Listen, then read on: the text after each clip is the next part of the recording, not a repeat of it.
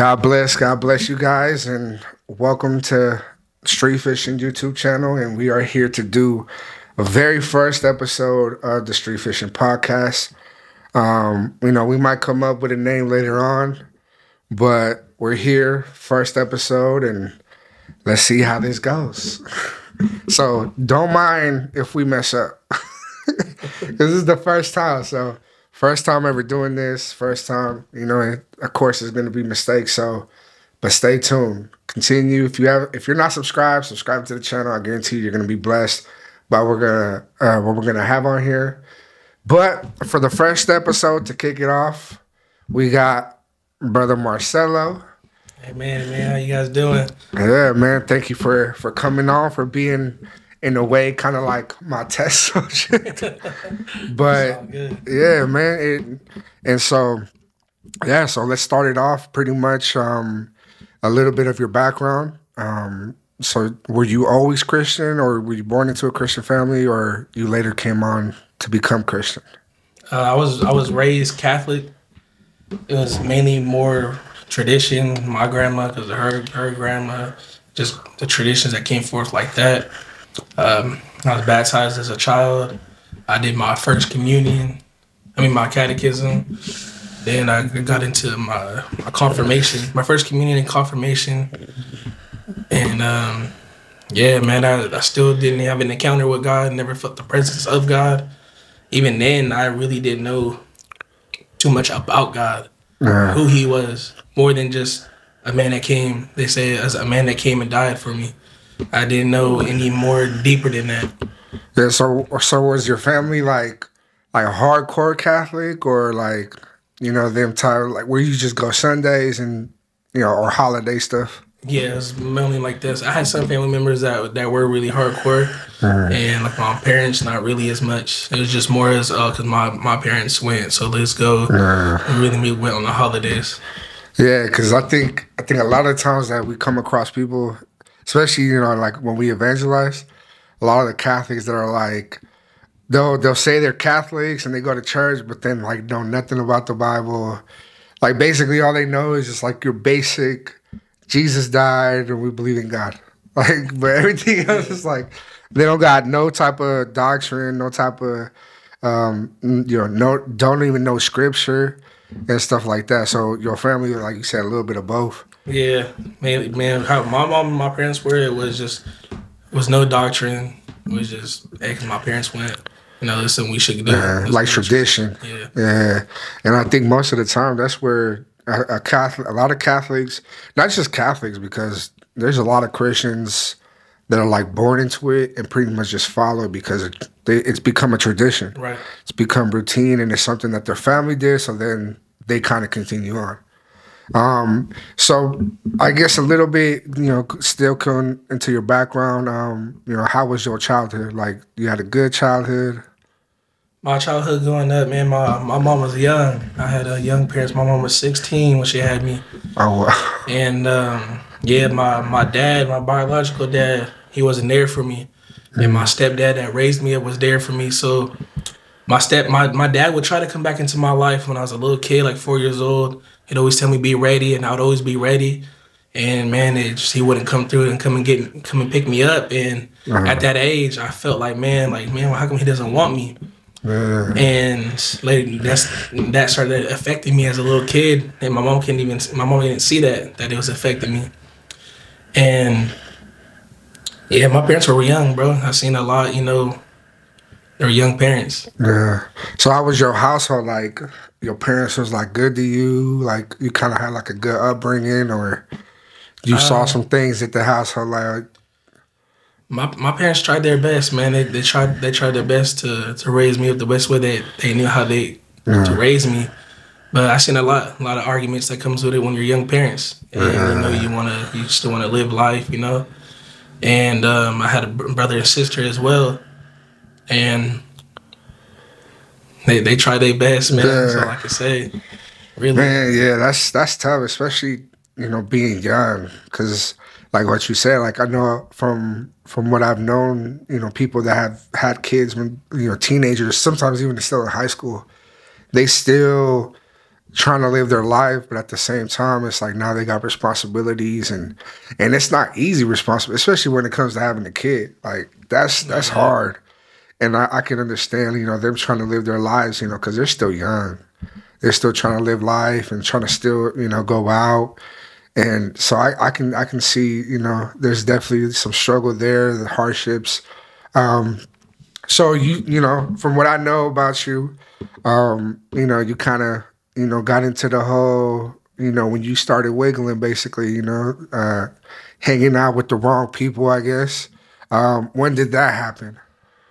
I want to say, man, around high school is what got me is just the deceptions, having money, some sort of girls, jewelry. That's kind of what got a hold of me because I wanted that. Growing up, my parents ain't had much.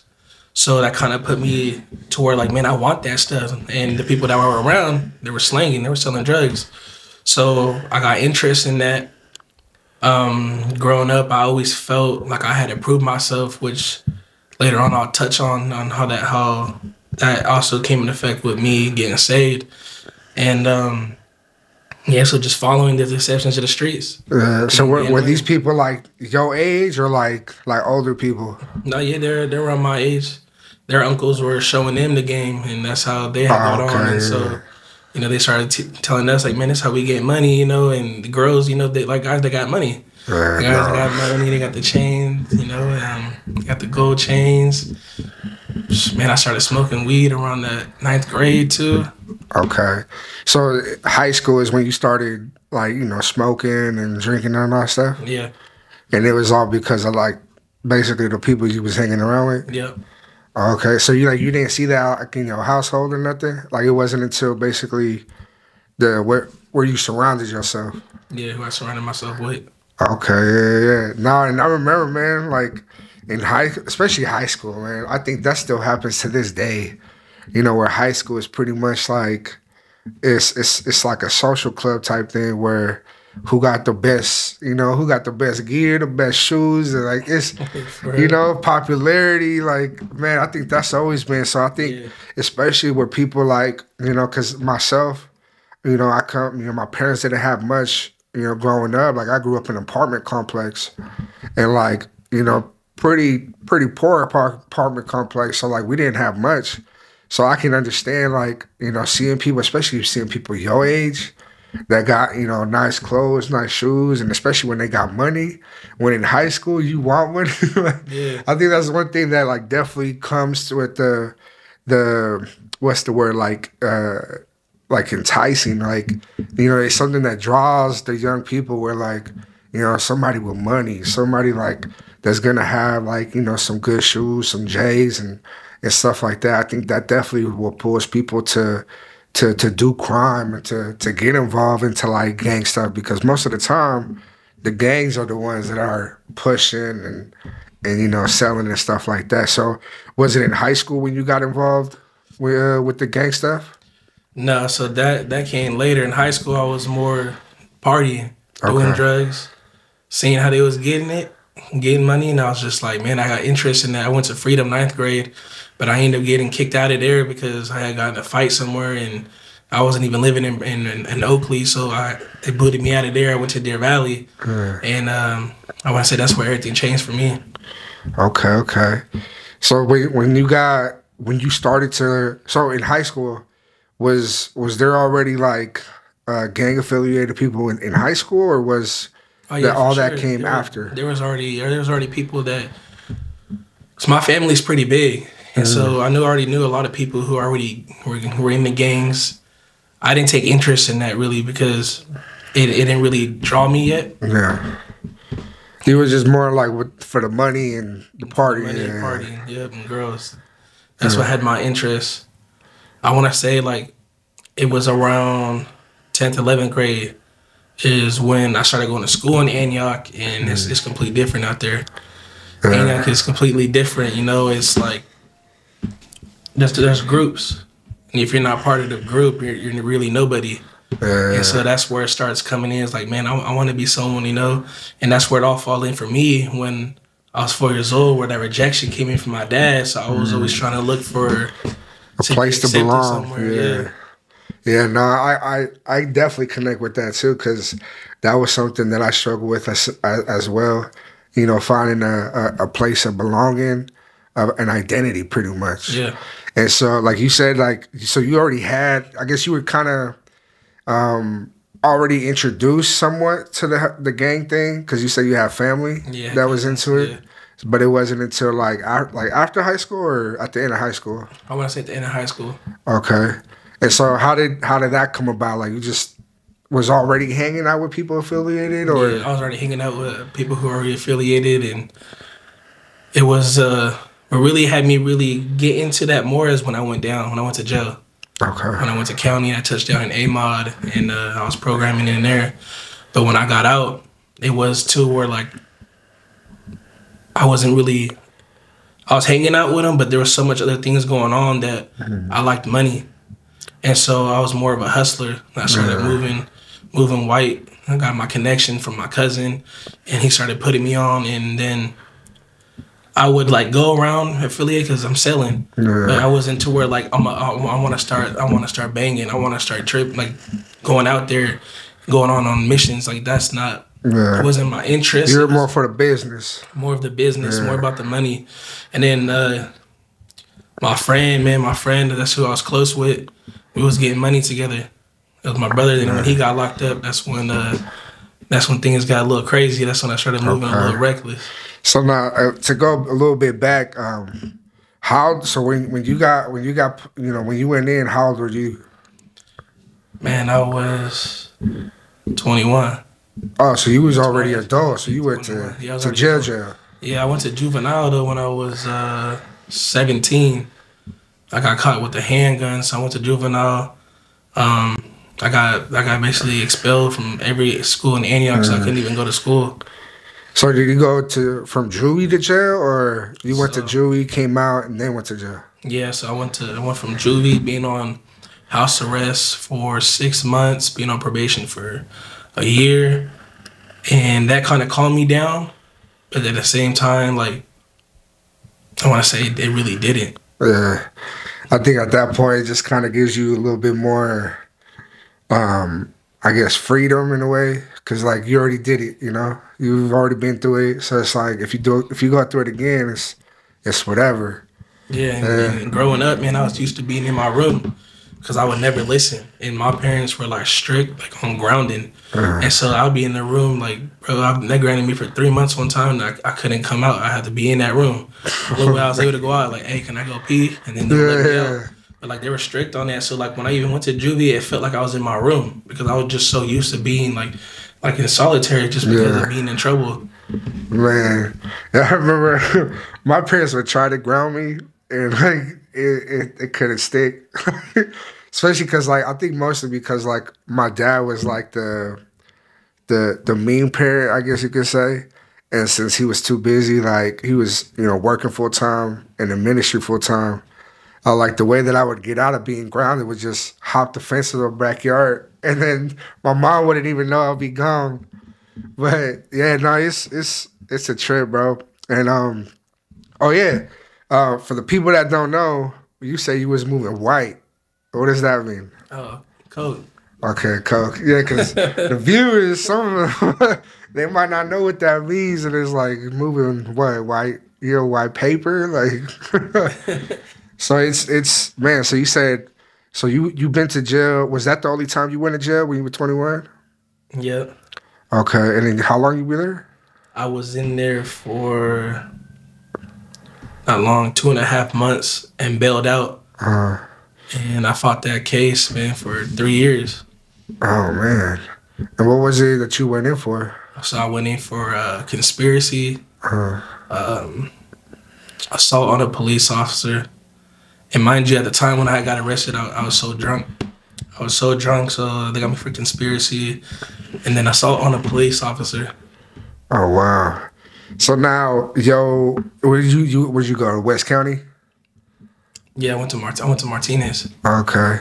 And how was that? How was your experience there? And that's the thing. When I was in the holding cell waiting, my uncle actually came in. My uncle had got arrested, And so he's like, hey, just come to the A mod. Come with the homies in the A mod. And I was like, all right, you know, this is my first touchdown in county. So I was like, all right, let me go to A mod. Went to A mod, and man, I seen a bunch of people from school that I hadn't seen in so many years because they're in there. So that's where even I felt more comfortable, and I started programming. Oh wow! So now, for those that don't know, programming, what does that mean? So like being active. All right, so you basically just got into the mix, Yeah, sure, same as everybody else. Okay, yeah. So what was your experience there? Like, you see anything crazy or anything like that, or it's just a simple, just you did your time and got out? Yeah, like I mean, like I tell you, like I was used to being in a room, and it wasn't too bad because Marcello ended up being one of my friends from outside. So yeah, oh man, yeah. So I guess in a way that that made it kind of easier, huh? Yeah. Especially like you got your uncle there, you got your friends that you got already. So it's like it wasn't really no hardships, I guess you could say, huh? Nah, not really. The only thing that I was thinking about was I gotta get money because I also had two kids. I had kids at the time. Oh wow! So yeah, man, they were young. My son, my daughter was a year, and my son was like 9. He was probably like almost a year. I want to say almost a year. Oh man! Dang, so you went in as a father already? Yeah. Okay. And the one thing that did touch me was I was locked up for my Father's Day, and my girl had brought the kids to see me, man, and that right there touched me. It really did touch me. And I was just like, dang. You know, and we start saying, you know, hey, God, help me out in this situation. I'll change. But as soon as you get out, it's a little different. Once you get that taste of freedom again. It's like I'm back to next time, God, next time. So then I guess to touch on that, what happened then? So you get released, then what happens? You continue to go on just living life like how you was, or? So I get out. I start working with my biological dad, start doing tower work, start getting money, but then I'm partying. I'm partying with him now. So now, instead of it with your dad, with my dad, instead of it being a father and son relationship, it's a best friend relationship. So then it starts partying still going on. And my closest friend, who I was so close to, is locked up at this time. And I'm still in the streets. I got other friends. I'm out there moving. And this is where I could say I started hanging out more with people who were affiliated, but later on like dropped out. So we're just kicking it, we're blowing, and I'm working a job, working 10 hours a day, and even trying to double up my money that I'm getting from a legit job because I wanted to sell more because I wanted more. I wanted more chains. I wanted a better car. I wanted to always look good, and like if you would have seen me back then, people could tell you like I was always dressed up. I was always good. I always had new shoes. Okay, so you were working a legit job while at the same time doing some things on the side. Yeah. Okay, man. And so then I guess how long did you do that before like you came to seek God? I guess I did it off and on, bro. Off and on, I went on from 15, like 4 years. 4 years? 4 years off and on. Because I would blow all my money, or I would spend it with a lot of my partners. I would split it off with them. I'd always buy everything. And I had 2 kids, and I had a girl at home, so I'd take care of there. But then I'd be out. I was neglecting them. Wasn't spending time with them. Always out. And sometimes it leads us to those we get in those dark spots because I was like, man, I spent all my money because your partying is going quick. Especially when you're doing coke and you're partying, man, it's just going. It's going quick. And then there was just situations where like I was rock bottom. I was like, I had blew all my money. And and I started that's where I started robbing too. It's just crazy how I chose these routes that just put me in that hole. Yeah. So did you ever come to a place or a point in time where you felt like you wanted out, or like you realize, like, coming to the realization, like, man, like, what am I doing? Like, am I doing, like, I need to change my life or something? Did you ever come to a point like that? Oh yeah, plenty of times, especially when I was 18. I actually wanted to kill myself, but I couldn't kill myself because I lost a friend in high school who killed himself, and every time I felt like I wanted to do that to myself, it would remind me of him, and I couldn't do it. Yeah, there's plenty of times, man. Plenty of times, especially because during those times, because I got kicked out of my parents' house. So when I was 16, 16-year-old, that's when I want to say my identity crisis started happening. That's what led to partying, to thinking, oh, I'm gonna be a partier. You know, it feels good at the time. But I want to say 17. That's when my parents kicked me out. My parents kicked me out. I'm living with my grandmas, and you know how that goes. You get to do whatever you want. I was just doing whatever I wanted, man. And yeah, there was times where I was in holes where it's like there's no way out, and I always kept hearing like the mercies for the weak, mercies for the weak. And on my own strength, I'll fight it through. And then I'll start doing good, and then boom, I'm back again in a hole. The same cycle is just coming up, partying, blowing my money. Like it kept repeating. No matter where in life I got, it always repeat. So when I had kids, I went to jail. I got out. I started doing good. Then I started giving back again. And then I came back to the pit again. I got no money again, and then got out, did good, and it was just that constant cycle that I was stuck in. Yeah, man, that's crazy. So then, like, I guess the question would be, like, what then led you to come to seek God? So during the time when I got saved, and so I got saved 2 years ago. Going on 2 years, and so I got saved. Man, when my cousin had got killed, that sent me to a spiral. So I want to go a year before the 2 years I got saved.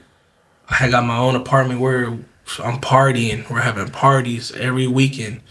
And I'm doing a lot of coke, sipping a lot of lean, chilling with my friends, just going through it, blowing, running through money. And it was already a battle of the mind then. I was already going through so much because I felt like I should have been somewhere farther in life than I am right now. But then I couldn't stop. It's that cycle. I couldn't break. And when I found out my cousin got killed, my cousin followed my steps. He looked up to me, and he was living in the streets because he didn't want to be obedient. He didn't want to follow rules. Oh, so he was a cousin younger than you. Yeah, he was a cousin younger than me. And he got killed in Pittsburgh. And that's what, like, right there is just sent me in a spiral because I'm over here living a lifestyle of like, I'm a stepper, I'm robbing, I'm in burglaries, we're going to parties, I'm selling Xanax as well at the time too. And we would go to parties and I would sell the Xanax and people would pass out and we're robbing, we're going to the house, like we're just wilding. And all this is going on, my cousin's seeing all that. And so when he got killed, it just sent me in that spiral, bro. I was already contemplating, like, my friends is calling me, like, what's up, bro? What you about to do? That's your cousin. You a stepper. Like, what's up? You say you talking about this, and that. And so it's like my pride was up there, and I wanted to slide. But at the same time, it's like I'm seeing my kids. And so I'm contemplating, like, am I going to slide for my pride? Or am I going to be there for my kids? And so that went on for, like, 2 weeks. When I went to the funeral, we buried my cousin, I was still thinking, and I had made my mind up. I'm going to slide. I went and got strapped up, got ready for the mission that I was going to go on. And the next day, when I chose when I was going to do it, that's when everything changed. That's when I got sick out the blue. And I couldn't walk. I was in so much pain in my stomach. I couldn't walk or eat. I went to the emergency room because I didn't know what was going on. They hooked me up. I'm hooked up to everything. They come back. The blood works fine. And they did an ultrasound. Everything looks fine. They said everything looks good. They're like, maybe it's gastritis. And so they're like, have bone broth for at least 2 weeks. And that week was the hardest week ever because the pain got so much intense that's what started leading me to ask God to forgive me for the things that I've done. Because I didn't know where else to go. I always knew there's God. There is a God. So I just started asking him, hey, forgive me. God, forgive me for anything that I've done. Forgive me for not treating my kids well. And there was a night where it was so bad.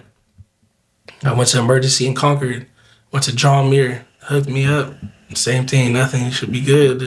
Nothing's coming up. They gave me IVs. Went back home that night. I had a dream, and it was God. That's the one thing I could tell you. I never heard the voice of God, but I knew it was God telling me, this is happening to you because you're misleading my kids. Talking about my 2 kids, and I knew it was God. I just knew deep down inside, and when I woke up, I was scared. Like, dang, he was about to take me out the way because I'm misleading my kids. And so I stopped smoking weed around them. I stopped having my scales and weighing up around them. I stopped playing my trap music around them. And a couple of days later, the pain got so bad to where I was going to bed and I couldn't take the pain, but I felt like as if I go to bed right now, I'm about to die. But I still lay down and I go into paralysis. And the only thing I was able to say with no effort and ease, God help me. And for like 5 minutes, I'm getting things yanked out. At that time, I didn't know what that was. I just thought it was like a big old burp. I thought I had like some gas trap. And that same night, my best friend had called me. I love you, bro, but I gotta share this, bro. It's part of the testimony, my brother. But we had a little technical difficulties with the cameras, but we back. Yeah, so man, like, definitely sounds like God was the one that put that sickness to stop you, to prevent you from going to a place or becoming a person that he didn't have for you. It's almost like you had, like you said earlier, you had already made up your mind to slide, to retaliate. But then God was like, no, like I got other plans for you. So then he put a sickness on you where doctors didn't know what happened, like what you had, like it was like medically speaking, you were fine.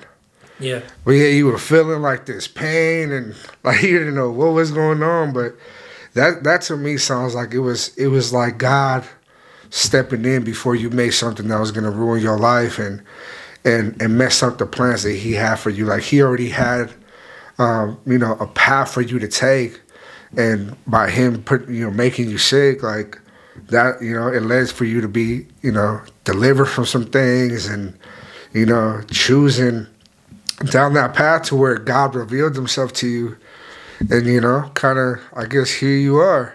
Yeah. So then you said you've been, how long you been saved now? 2 years. 2 years. Man, that's only the beginning. Yeah. Yeah, 2 years, man. It's crazy too, because you've been saved for 2 years.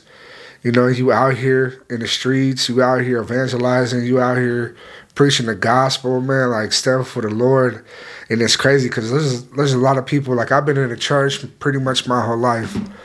And I've seen people that be saved for like 10 plus years and never go out.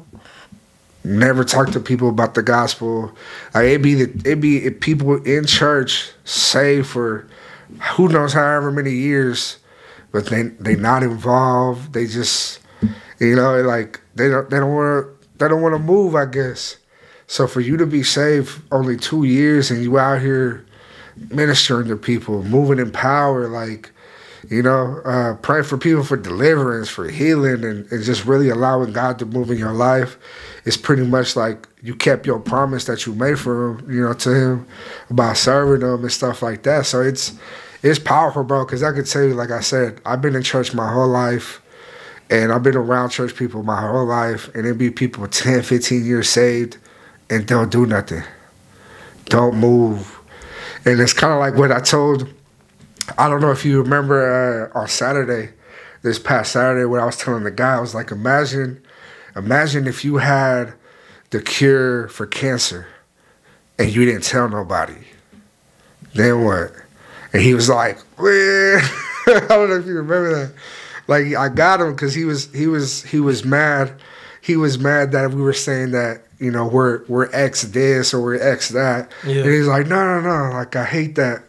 But it's like, bro, like we out here telling people what God did in our lives, and You know, like imagine if someone had the cure for cancer but didn't tell nobody.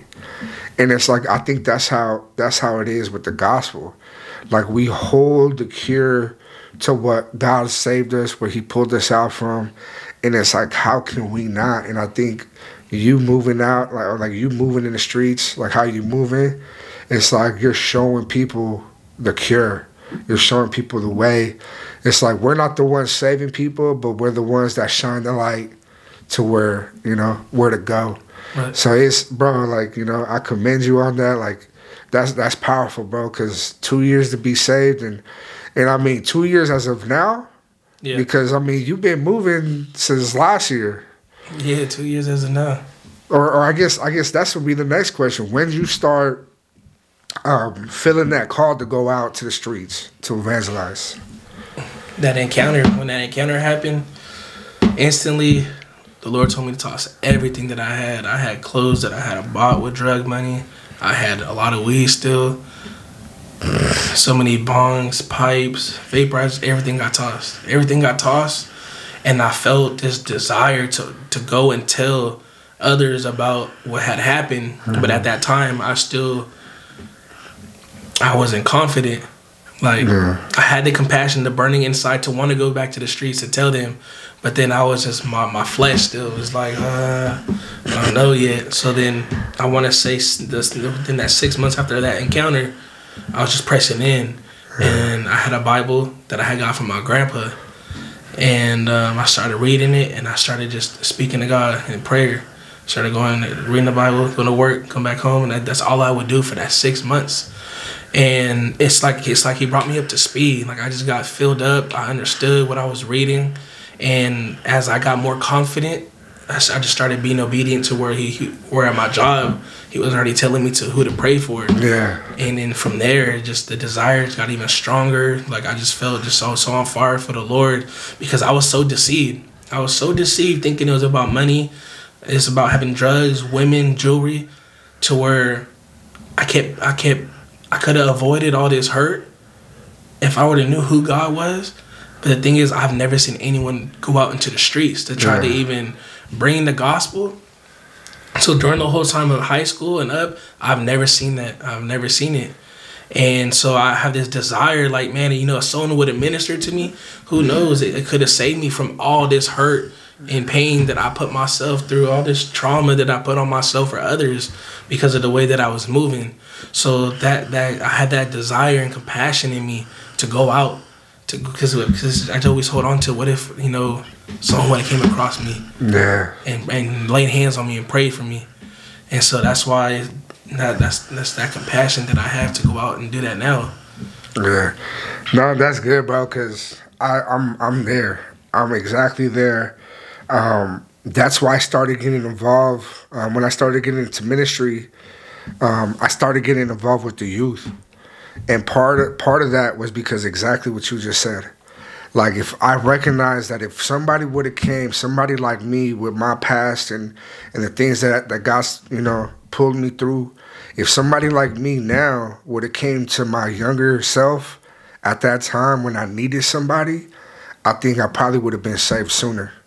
And, like, you know, I probably would have avoided some of the hurts and some of the pains that I went through later on if somebody like who I am today would have came to me, you know, at that time.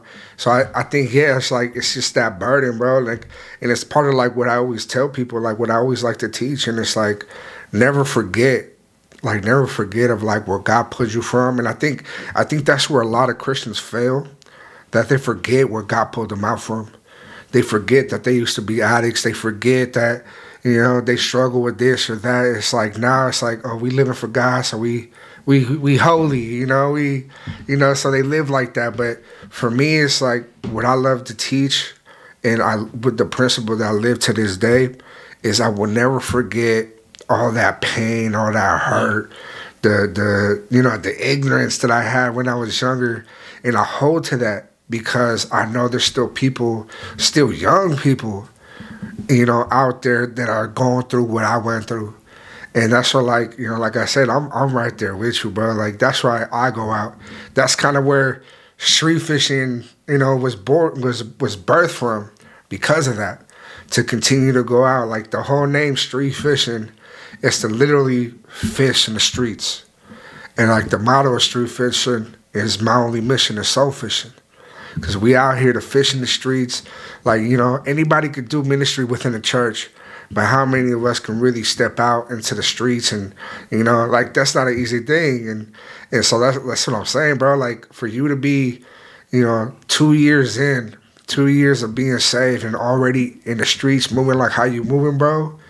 Like that's powerful, because I can tell you from my experience, I didn't start getting involved into ministry, bro, until like maybe 5 years, until like after I got saved.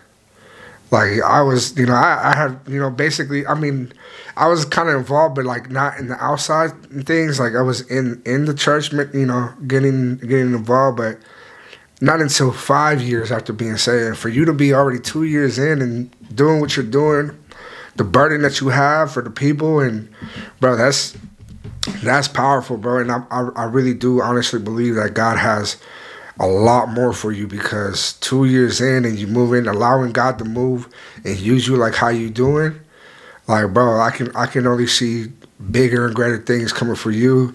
And I mean, we talk, you know, on the side, so like yeah. I know like your future plans. I won't say it on here, but you know, definitely I believe that future thing that you want, I definitely feel like God's gonna do something big. Because if you continue to allow, you know, for his will to move like how it is now, even like with you just being 2 years in and already like, you know, let's hit it, you know, like, I can already see like God's going to do something big, bro. Like, so just continue to keep doing what you're doing, bro, because what you're doing is correct, bro. It's good. It's awesome. Like, you know, just to really, you know, really be out there. And, you know, for those that don't know, like, you know, as of right now, you know, you go out Tuesdays and Thursdays, and, you know, you go out with us on Saturdays. So it's, man, you moving, bro. So it's, yeah. I'm telling you, bro, I commend you on that, bro. Like that's, man, I wish I would have got involved in ministry sooner than I did, because I didn't realize how much I was missing out. And I was just, you know, I was the type of Christian where I was just filling the pew. You know, I mean, I got involved with like music, you know, part of the music ministry. But other than that, like, you know, I was just going to Sundays, going to midweek, and then just going home and just, you know, being normal, a basic Christian, basically. So, I commend you, bro. Like, it's awesome, bro. And like I say, it's all God. It's nothing to me, man. And that's why I try to tell everybody when I go out. It has nothing. While I'm out here, it has nothing to do about me, but about Him. Yeah. And the scripture that I hold on to, that I'm constantly just always holding on to, is Galatians 2:20, because it's no longer me. No, amen. Amen. What is it? Philippians 1:21 says that to live for Christ is our gain. Oh no, if to live for Christ, we live for Christ, and to die is our gain. Yeah. Yeah, so it's definitely, you know, we live for Him. I tell people all the time, like, man, I do what I do because, not for me, but because I'm in debt. I'm in debt to what God has done for me, for what Jesus did on the cross for me. My life is indebted to Him. So therefore, I live my life, you know, for Him, and not for my own thing, my own desires, or my own, you know, my own wants. Right. And I think that's how, you know, I think that's why we connect a lot, because we have a lot of similarities in that. And, you know, so it's powerful, bro. It's powerful. And so I guess, you know what, I guess one of the questions before we end, if you could say, I guess, what's something about evangelism that I guess you could say, like, you love about evangelism? That's something that's just like, man, this is it. This is my call. I would say I feel comfortable. Yeah. I feel like, because as coming up, when I was doing everything that I was doing, I was always in the streets. I was always out. I was always out there, and I was always a person that I could talk to other people. Like, it wasn't hard to spark up a conversation. And so now that I'm out here for the Lord, I had this compassion. I want everybody to know about what he did, because where I was at, and how you touched on some believers, they don't remember the things that God pulled them from, but I do, because of the battle of the mind, that it was so intense that I didn't think there was no way out. And so when that encounter happened, it really changed so much about the way I thought about everything. I got filled, and when I started reading his word, I believed what the scripture was saying. And so now when I go out, I had this fire, this compassion, and just, man, you get joy receiving as you're bringing the gospel to them. And also when we get to pray for them, the joy that comes upon them, you get to see when the enemy flees from them, and you just get filled with joy. And it's like, man, this is what I love to do. No, man, that's definitely, that's pretty much my answer too. Whereas, like, seeing the things, and this is why I tell people, I can never go back. I can never go back to the world, because we get to see the people get touched. And then especially when you start discipling people, and like you get people under your wing where like they're in sin, and then you get to see the transformation happen before your eyes. Like, bro, that to me is one of the most beautiful things that you could ever experience. And I think it's why we will never go back. It's because like God allows us to see that and experience that. And it's just, I'm right there, man, right there. Man, so I guess to end it, the last question would be, let's see, how did I phrase it?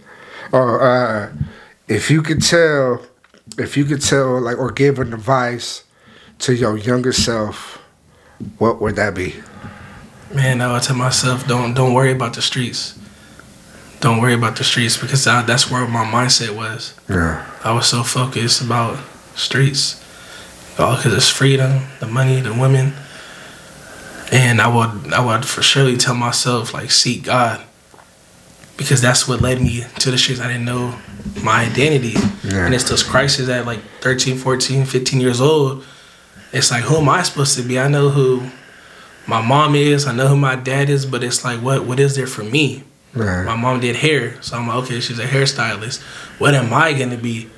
But at the same time, I'm over here not even pursuing school. I would go, leave, and try to find my identity, man, in the way that I wanted to live. And so I for surely would tell myself, seek God, go and seek God, and learn more about who he is, because that's how you'll find yourself. Amen. Well, man, it was good having you again, bro. Thank you for being the first. Man, thank you for being the first episode, and hopefully, the viewers were blessed by this episode, and to God be all the glory. We recognize that for him is the glory, and we thank him for salvation. We thank him for everything that he's done for us, and for bringing us out, out of the darkness and into his light. So, man, for you guys watching, man, hope this was a blessing for you guys, edifying, and build somebody up, and hopefully somebody that's young, or even don't even got to be young, but somebody in the streets. Hopefully this was a blessing, and it spoke to your life, and we're here to let you know that Jesus loves you. He died on the cross for you, that only through him there's salvation, and if you confess that he is your Lord, that you too shall be saved. And there's hope. There's hope that no matter what you're going through right now, there's hope, and there's life, and life more abundant, and that's what Jesus, came here to do. So thank you guys for tuning in. God bless you guys. See you guys on the next one. Street fishing. Let's go.